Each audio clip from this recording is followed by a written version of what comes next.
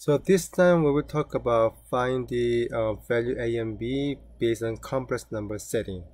Okay, so look at this example please. So example 1, so a plus bi equal to negative 2 plus 3i. Okay, so as you see, a, this is real number term. Bi, this is the imaginary number term. On the other side, this is real number term. This is the imaginary number term. Maybe last video, maybe 2 or 3 before of this video, I can explain that why we have a plus bi form as the complex number. The reason is the real and imaginary number, they are two different number category, so we cannot combine them with each other. That's the reason we have to keep as the a plus bi form.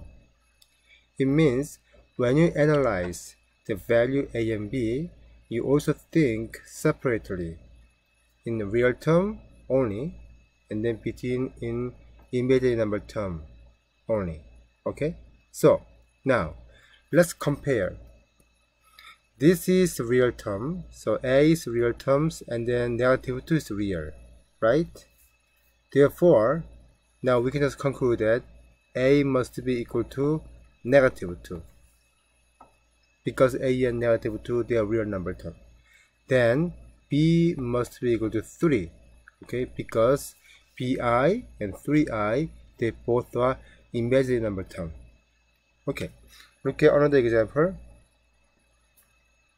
So a plus 5 plus 3bi equal to 4 minus 9i here. Okay, then can you differentiate the real term and then imaginary number term? So a plus 5 and 4, they are real number term. And then 3bi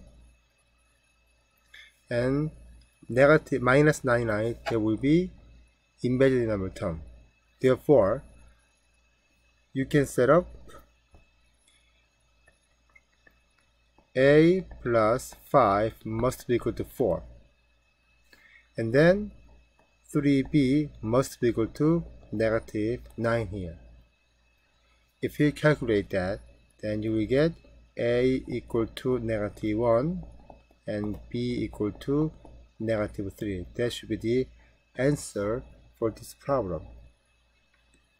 So what if we have fraction involved, such as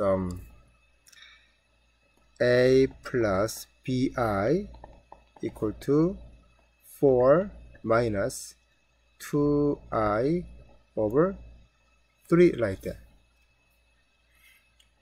Then in this case, we need to separate the real term and imaginary number term.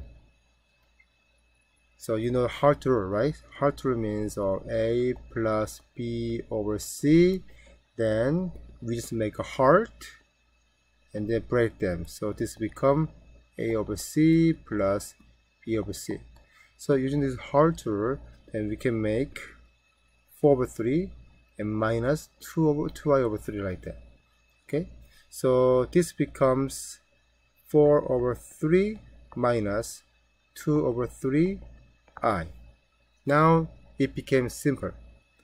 Then a must be equal to 4 over 3, and then b must be equal to negative 2/3, because a is real term, 4/3 is real term, b is imaginary term, minus 2/3 is also imaginary term. Okay,